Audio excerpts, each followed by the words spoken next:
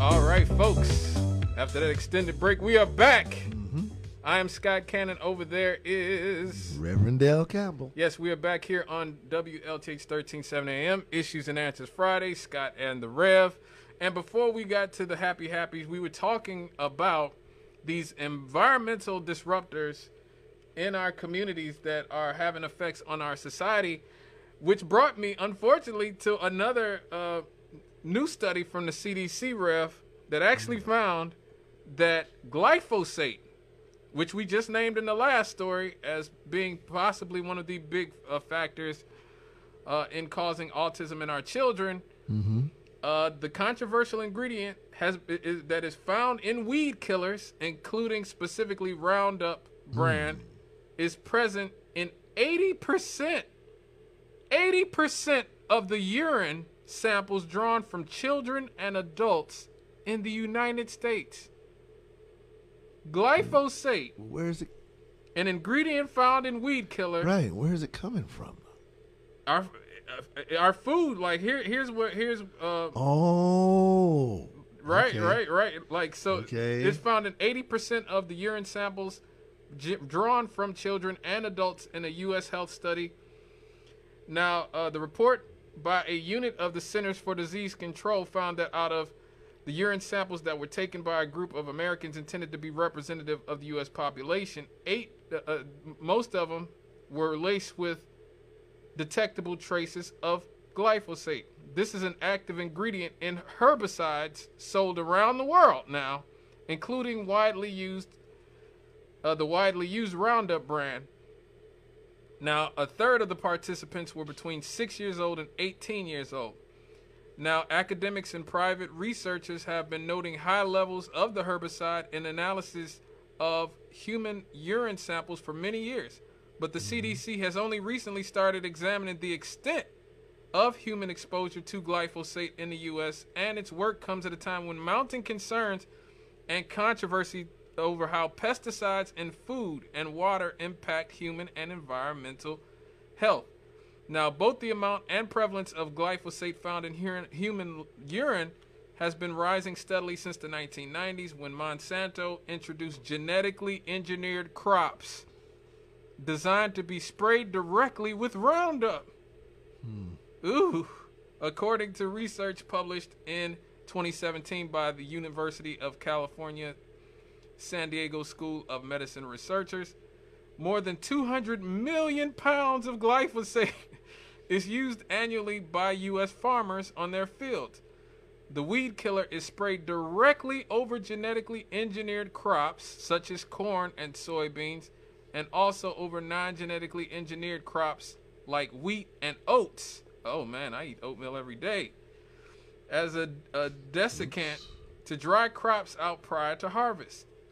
Many farmers also use it on fields before the growing season, including spinach growers and almond producers.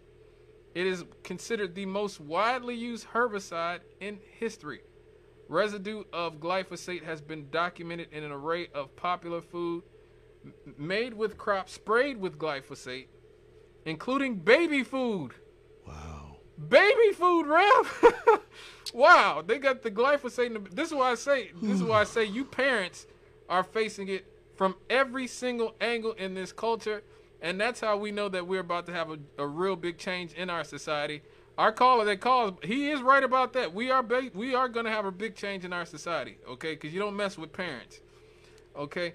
The primary route for exposure for children is through their diets.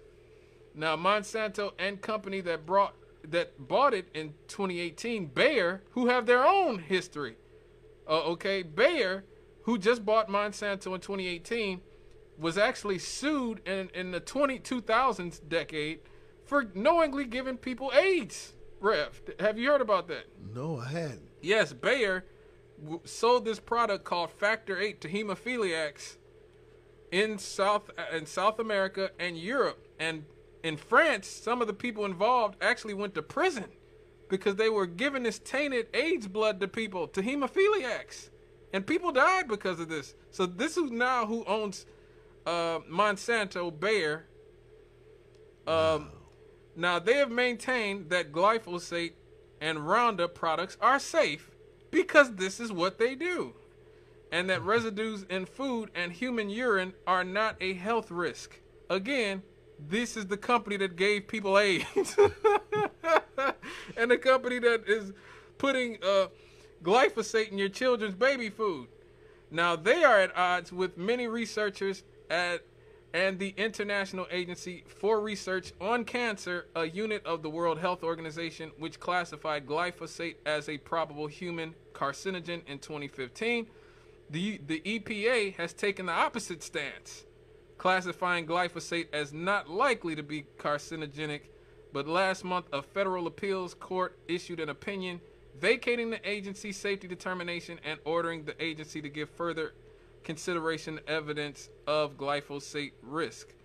Now in Europe, they actually ban this stuff from their food. So in like the EU, like they found out a long time ago. Now, why we in America take this is beyond me. And this is one of the reasons why I attack the corporate media so much, because the corporate media, as we talked about at the beginning of the show, they will joke around they'll talk about Herschel Walker's, nonsense, or they'll talk about Jill Biden, making an ill-advised crack about tacos and Hispanics. But this is the type of stuff that they should be talking about on a nightly basis, right? Mm-hmm. But who owns them? Who owns them? Pfizer owns them. The corporations own them. So, when it comes to things like this, we can change the type of weed killers we use. I've learning about this. I use weed killer all the time, Rev. I haven't checked it to see if it has glyphosate in the weed killer I buy, but that's definitely something I can personally do, or you or anybody listening to this show, and say, okay, well, next time I buy something to kill weeds, it won't be Roundup or something that has this type of glyphosate in it. Mm-hmm. Now, do you think it's going to change? Do you think knowing these types of things, do they change the way you, the things you use, or do you think that people even care? I don't use weed killer. Right. Any weed. In fact, we don't use any chemicals at all in our garden. Right. For the reason, that we're talking about this stuff now. Right. We intend to eat the stuff that we grow. Oh, okay. So I'm not trying to put nothing that's going to put me in the hospital. So you have a garden where you make food? Yeah. Wow. See, that's one of the things that I've always admired. And I remember when I used to work with Booze on Mondays, and we did the Juneteenth at Roosevelt. They were actually having their own garden at Roosevelt High School. That was homegrown stuff. I think the students were actually growing the different food, and that's another one of those things that it seems like we've gotten away from, that might be causing some of the problems that we're having in our community, where particularly in cities like Gary, people don't grow their own food, and people in our communities aren't buying food from locally sourced stuff. So we're dependent on these giant companies. Mm-hmm. We're dependent on these giant companies who are using these toxic chemicals to poison us. And so, what type of vegetables do you grow? Squash, tomatoes, spinach, I think collard greens this year, grapes. Love me some greens. Yeah. Sweet potatoes. Ooh, all right. Yeah. Pretty diverse, and we added some flowers this year to the garden because the girls like flowers. Oh. But also, Lanita tries to plant things that support the ecostructure of the entirety. Yeah. So we try to plant things that will deal with insect population. We try to plant things that would deal with the animals that would possibly eat other things, and it's really cool. It's one of the reasons that we're happy here. Yeah. In Gary, Right. you couldn't do that in California. Not in Paris, California, not in Riverside County. You couldn't grow stuff like that. Was it because it was too expensive? Too hot? The dirt's not good. Water costs too much. It doesn't rain hardly at all. So yeah, you put all that together. The things we do here in Gary, we could never do out there in California. Right. That's one of the reasons why I stopped saying I wanted to leave Gary, because funny enough, when I was young, I always wanted to go to California. I always go, man, you know what? I'm going to get so far away from Gary and get out of California. And because my nephew lives out there, he moved out to San Francisco. Mm-hmm. And I'm looking at what they're going through in terms of housing. Yes. Jesus, like you have to be almost a millionaire to be able to afford to buy a house out there.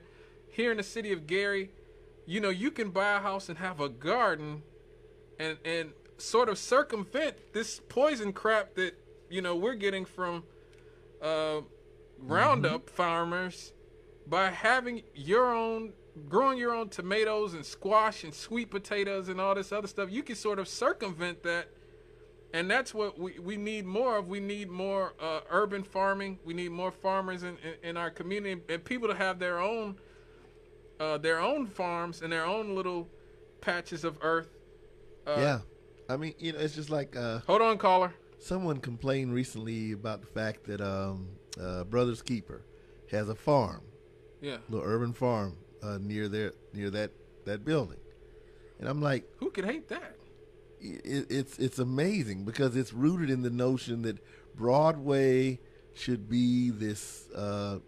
basically this microcosm, this imitation of New York City, of Upper Manhattan, I guess, where it's just buildings and there's hustle and bustle and all this stuff going on. Well, you know what? We don't have to be defined by what was. Mm-hmm. We really don't. We can start new. There's nothing that holds us to an identification with U.S. Steel anymore. Certainly not the money that it brings into the city, not the jobs that it brings to the city. There's nothing other than the fact that it occupies the lakefront. Right. We need to find a new identity. I absolutely agree. And this show, more than anything, I think more than any others, has sort of shown me that we do need to find another identity, because once we start seeing the sort of environmental hazards affecting the very development of children. I mean, it's not like I didn't know this before, but for some reason reading this about autism and about glyphosate and these types of things, it sort of brings home to me that you're right. We do have to find a new identity, but I don't know. That's why I'm not the mayor. I mean, I don't envy Jerome Prince at all trying to figure out what is Gary, Indiana, if we don't have these huge polluting steel mills on our lake. Yeah. And all these trucking companies. What is Gary, Indiana? Like, who are we? What do we do? I mean, I think at one point, I remember hearing when I first came here that at one point, Mayor Wilson Freeman was thinking about actually downsizing. In fact, I remember reading an article about it, just shrinking the city. And yeah. That was about 10 years ago. I think I remember suggesting, I ran into her one day and said, why not? Since most of the east side has become depopulated anyway, and most of the homes on the east side are older, why not just eminent domain the residents that are still there, offer to do some property swaps? I'm sure the city has taken possession of a fair amount of homes on the west side, that are newer, because of tax purposes. And offer them a property trade. Right. And then just take that whole east part and just knock it down. Yeah. The only problem is, of course, if you do that, you either have a very narrow land bridge to Miller, or else you're basically separating from Miller. And because people are so accustomed to thinking of Miller as the jewel of this town, they don't want to do that. Yeah. But really, the western part of Gary is an attractive area too. Right. It is. And a smaller footprint might be easier to maintain.